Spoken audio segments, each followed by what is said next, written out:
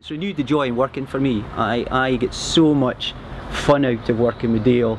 It's a team, the two of us working together. So through the second year, Dale and I have slowly built up a business. Dale's dad set up a little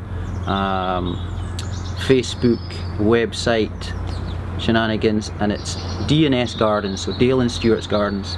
And I think we're possibly the only gardening company that has neither of us are gardeners.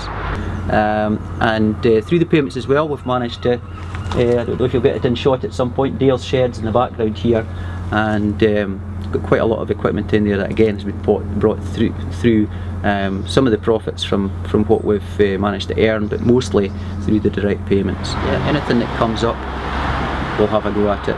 It's painting sheds, painting fences, cutting down trees the other day. He always insists that I go up the trees and he just does the heavy lifting. But as long as that works for him, it's perfect. It is a great pleasure to work with him and to see him growing up and maturing into, you know, a grand young man. It's a real joy for me. Dale seems to very much enjoy it, and hopefully that'll continue as we kind of grow the gardening business a little bit and do other things. But just to see him growing up and feeling more independent and to relax. He's busy throwing things at my car at the moment for some reason. To see that and to see that change, and to hear his parents recognising those differences over the last couple of years, to see him as more independent. He and a friend who's a wee bit older had decided just recently, the last couple of months, that they decided they wanted to go out and to go to some of the clubs in the city.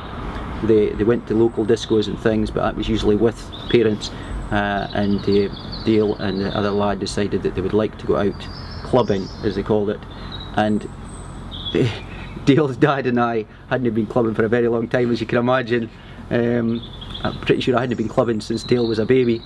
But off we went out into the town, just doing what ordinary teenage guys or guys in their early teens and 20s would do. And went out for a meal, and we watched some of the World Cup because it was that period of time, and then we showed our ID and got into clubs, and it was just a superb evening. The guys were delighted with themselves just to be doing ordinary things. And I think it's the same during the day.